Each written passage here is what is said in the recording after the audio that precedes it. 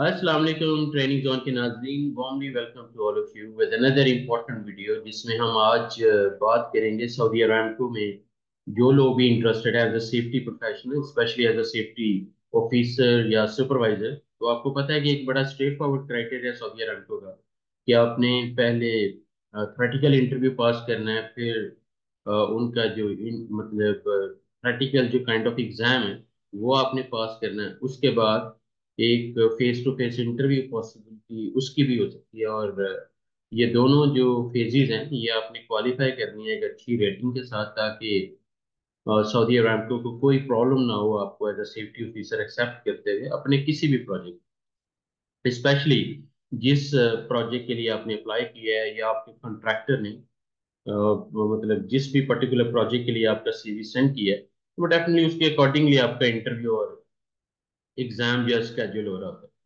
तो अरामको ये क्यों कर रहा होता है? Because right person for the right job, ये पूरी दुनिया में सबसे बड़ा चैलेंज है। और जितनी तेजी से चीजें अब चेंज हो रही हैं, अब कोई भी प्रोफेशन ऐसा नहीं है जो ये कहे कि वो लेटेस्ट नॉलेज को नहीं सीखेगा या आने वाले वक्त के मुताबिक चीजें कितनी अहम है, कौन सी अहम है उस पर्टिकुलर एक्टिविटी प्रोसेस या प्रोफेशन से रेलिवेंट।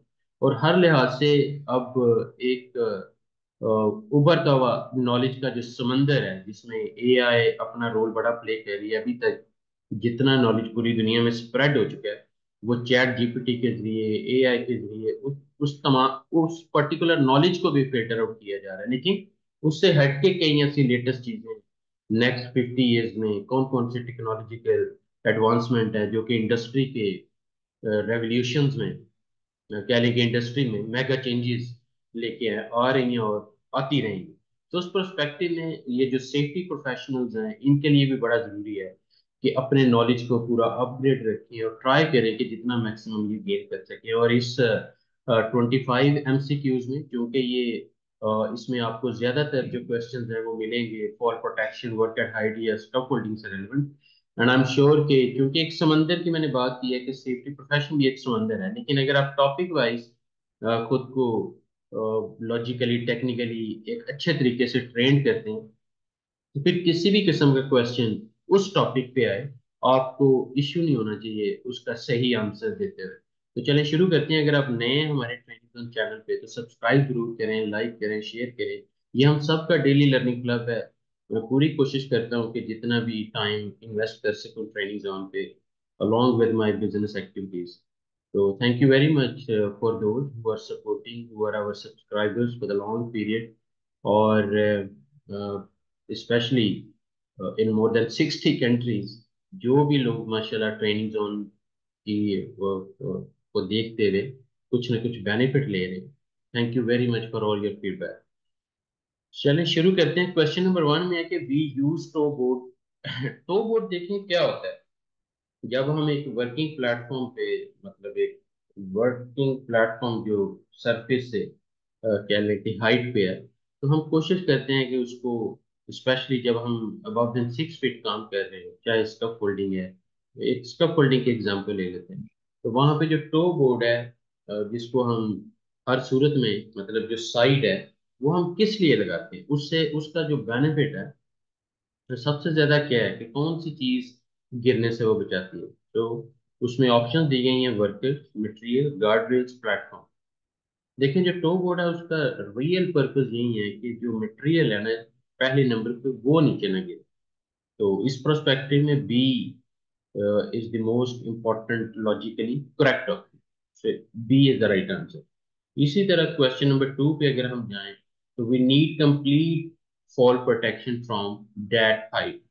किस हाइट से हमें 6 फीट और मोर, जब भी हम अबव देन 1.8 मीटर और 6 फीट जब भी काम करेंगे हमें कंप्लीट फॉल प्रोटेक्शन चाहिए।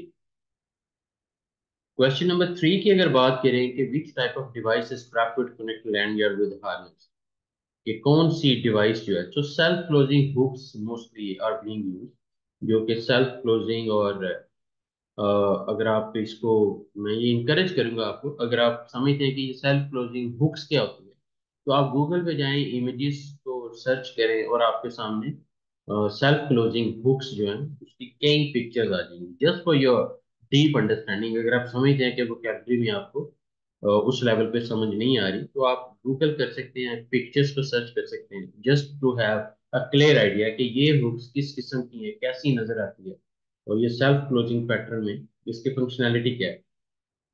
क्वेश्चन नंबर 4 में है कि after a fall arrest we can use systems again. No no, we can not use it again. जब हमने फॉल अरेस्ट सिस्टम एक बार यूज कर लिया तो उसे हम बार बार नहीं यूज कर सकते इस परस्पेक्टिव। तो you are working at 4 feet high platform, ये 5 नंबर क्वेश्चन है। विच सेफ्टी डिवाइस, कौन सी सेफ्टी डिवाइस हम फुल बॉडी हार्नेस के साथ यूज करेंगे ताकि वो उसको होल्ड कर सके टू सिक्योर फ्रॉम फॉल। इसमें देखें सेल्फ रिट्रैक्टिंग जो लाइफ लाइन है, लैंड है, वो हम यूज कर रहे थे। और लैंड जो है उसमें शॉक ऑब्जर्विंग जो लैंडयार्ड है वो frequently being used specially with full body harness. और शॉक ऑब्जर्विंग लैंडयार्ड का पर्पस क्या है कि वो जो फॉलिंग एक ग्रेविटेशनल फोर्सेस हैं, जो ग्रेविटी है उसको वो स्लो डाउन कर सके। और जहां बंदे ने सडनली इतना झटका लेना है वो इस हिसाब से ले कि मतलब उसकी बॉडी जो है वो बड़े मिनिमल काइंड ऑफ डैमेजेस में डैमेजेस फेस करे एक्चुअली, अदरवाइज वो भी ना फेस करे।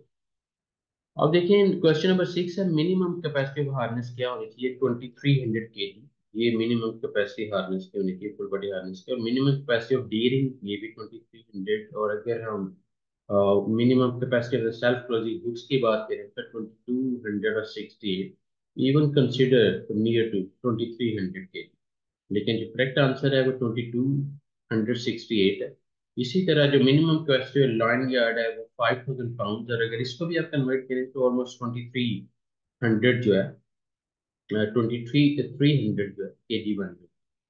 जैसे ये minimum capacity of anchor point question number 10 में बताई गई है, तो इसमें आप 5000 पाउंड जो है कि जहाँ पे आपने वो जो हुक है उसकी जो अपनी जो एंकर पॉइंट जिसे हम कि वो इस लेवल पे इतना मजबूत होना चाहिए कि जब आप सडनली अल्लाह ना करे एक बंदा फुल बॉडी हार्नेस के साथ शॉक ऑब्जर्विंग लैंड गियर के साथ एंकर पॉइंट और हुक्स को यूज कर रहा है, तो वो एंकर पॉइंट जो है वो टूट के गिरना नहीं चाहिए, डैमेज नहीं होना चाहिए।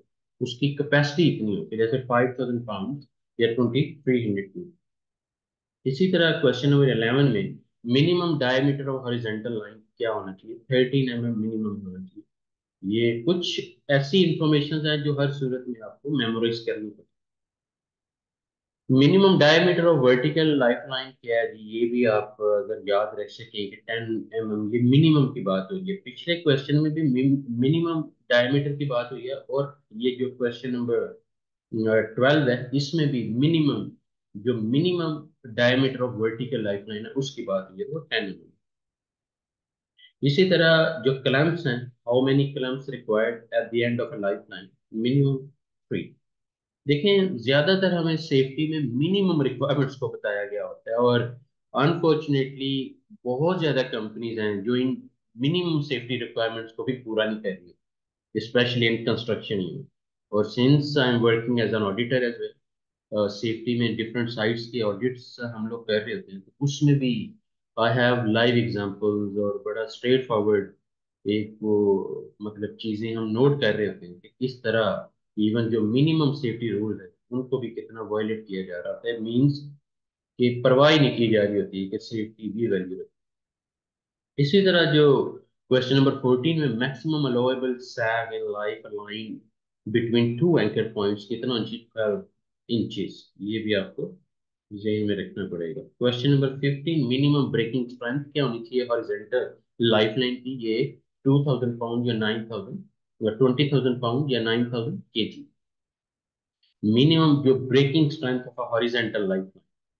लेकिन लाइफलाइन जो है इस पे भी समटाइम स्पेशली इन कंस्ट्रक्शन वो समझते हैं कि जी हम ये लाइफलाइन क्यों इतनी वो इसका कोई इतना फायदा नहीं है, और इतनी लंबी हम कहाँ कहाँ लगाते फिरे। अब अगर 5 मिनट की जॉब है तो कहाँ लाइफलाइन लगाए और क्या करें। लेकिन उसी 5 मिनट में कई जिंदगियां जा रही हैं। उन 5 मिनट के काम को इस वजह से लाइफलाइन ना यूज करना कि 5 मिनट का काम है। इन 5 मिनट में पूरी दुनिया में कितने लोग जो है वो फर्टेलिटीज की नजर हो रहे हैं, we have no idea, right. इसलिए money over life should be discourage. इसी तरह अगर हम बात करें क्वेश्चन नंबर 16 की how many persons can anchor their lanyard to lifeline between two anchor points at a time, minimum 3 or maximum 3, that means D is the right answer. और जो vertical life line है उसकी minimum capacity क्या होगी, 5000 pound, again 2300 kg। Question number 18 में क्या है, how many persons can anchor vertical life line at a time. ये only one person at a time, because how many persons can anchor vertical life at a time. जो vertical life line है उस पर maximum एक बंदा जो है वो मतलब only one person at a time can be. Now, while attaching clamps to the lifeline, U-bolt of the clamp should be at what? Dead end side. Dead end side पे ये होना चाहिए। तो A is the right option। इसी तरह maximum distance between two clamps should be like maximum is 4 times of the lifeline diameter। अगर हम बात करें 4 times of the lifeline diameter, 4 times of the lifeline diameter, 4 times maximum distance between two clamps should be। तो ये C is the right option। इसी तरह 21 की बात करें तो all arrest equipment limits the arresting force to 818 kg means 1800 lbs या pounds. Okay, fall arrest equipment limit the arresting force, almost this one. इसी तरह shock observing your लैंडयार्ड and limits arresting force 408 kg और 900 pounds. 23, after a fall arrest, after a fall arrest, what must be used to prevent trauma? क्या use करेंगे? Suspension trauma relief straps are being used. तो ये आप Panadol और safety helmet या glove, ये तीनों इलॉजिकल ऑप्शंस आर गिवन। तो the right option is D, suspension trauma relief strap. अब ये सस्पेंशन ट्रॉमा रिलीफ स्ट्रैप्स क्या होती हैं? Again I will encourage you, go to Google, search with some pictures and see the images, and you will have a clear idea how they look like।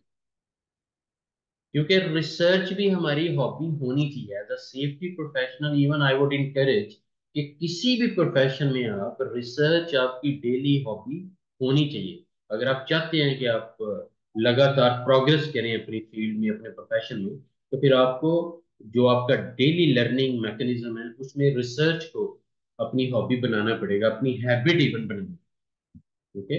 Now, 24 for root word using fall restraint system workers and material should be kept feet away from the edge. So 6 feet minimum.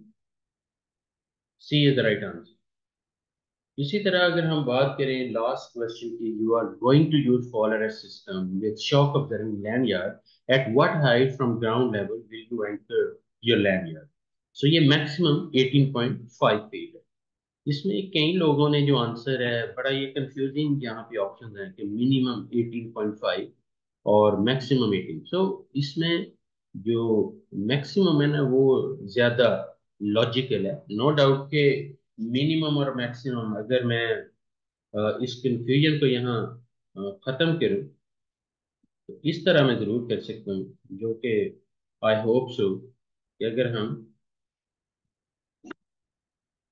यहाँ पे just यही लिख दें,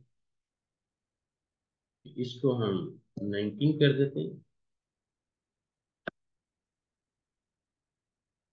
तो फिर आप किस answer पे जाएंगे? ऑफ कोर्स आप डी पे जाएंगे। तो इस प्रोस्पेक्टिव में I just remove some confusion, लेकिन you can expect such confusion from the examiner side, right. जो सऊदी अरामको के एग्जामिनर्स हैं वो आपको प्रैक्टिकल सिनेरियो बेस्ड क्वेश्चंस में, एमसीक्यूज में समटाइम टफ टाइम दे रहे हो, जबकि वो चीजें बिल्कुल हो सकता है कि आप एक्सपीरियंस कर चुके हो, लेकिन वहां पे चूंकि exam is always an exam, तो थोड़ा सा स्ट्रेस और प्रेशर तो होगा। तो वहां पे आपने अपने लॉजिक्स को भी यूज करना है कि किस तरह, और मोस्ट इम्पोर्टेंटली आपका आंसर कहीं ना कहीं अगर स्टैंडर्ड से लिंक कर रहा है, तो फिर तो कोई डाउट नहीं आपको होना चाहिए कि यही एग्जैक्ट आंसर बनता है। तो इस पर्सपेक्टिव में 18.5 फीट। अगर आप CSM जो कंस्ट्रक्शन सेफ्टी मैनुअल है सऊदी अरामको का, उसमें अगर इस रेफरेंस को तलाश करें तो आपको मिल जाएगा कि 18.5 feet. So D is the right answer. अपना ख्याल रखिएगा और अपने ट्रेनिंग जोन चैनल का भी, ये हम सबका डेली लर्निंग क्लब है। And thanks again for all your support. You are very much respected. You are very much appreciable. So nice of you. Thank you very much. Take care of yourself. All the best.